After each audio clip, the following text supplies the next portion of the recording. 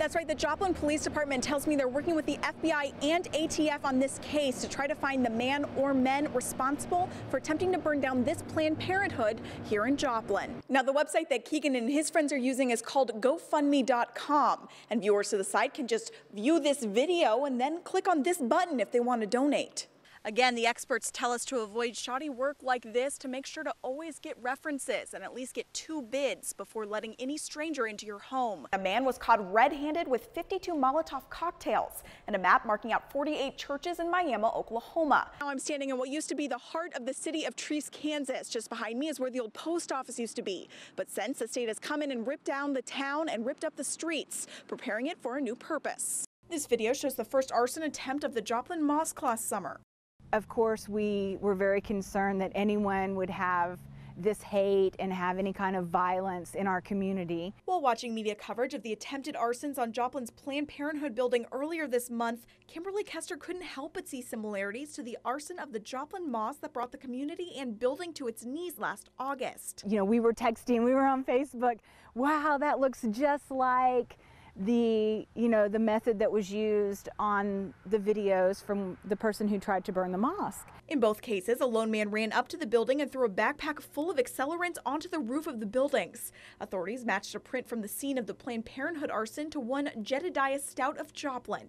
Stout later confessed to burning down the Joplin Mosque as well. Hopefully that is closure. Sometimes it does take time to solve these cases. Now, Kester tells me that the Islamic Society of Joplin hasn't just been waiting for punishment for the person who burned down their mosque over a year ago, but that it does make them feel a lot more secure knowing someone finally confessed. Islam teaches us that we have to forgive and that God is the person or the being that's in charge of meting out any kind of judgment. The Islamic Society of Joplin says the confession won't bring back its mosque, but that a confession helps close a chapter. And right now it remains focused on moving on and rebuilding their mosque off of 32nd Street in Joplin. I've seen tornadoes before, but I've never been in path of one. When Larry Davis stepped out of his safe room, he was confronted with turned-over semis and his son's diesel business in shambles. He says the damage was pretty shocking. Disbelief, I guess, is about all you could say. It's just pretty awesome. And Davis wasn't the only one. Authorities report about 15 houses sustained damage with tree limbs and power lines down in this stretch off of East 130 Road. This is ground zero right here, just a major amount of damage. It had this intersection blocked for quite a while with all of these poles and debris that was in the road.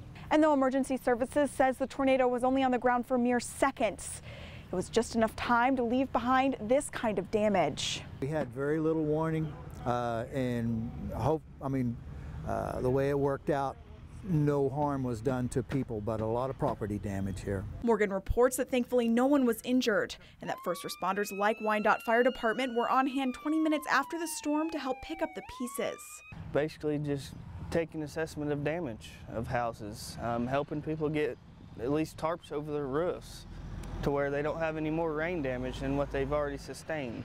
As for Davis, he says he's thankful for the help from first responders like Turner. Just doing everything they can to kind of get things back to where we can do something, There's just so much to do, you don't know where to start. Davis says that the shop is insured and that they will begin the process of rebuilding.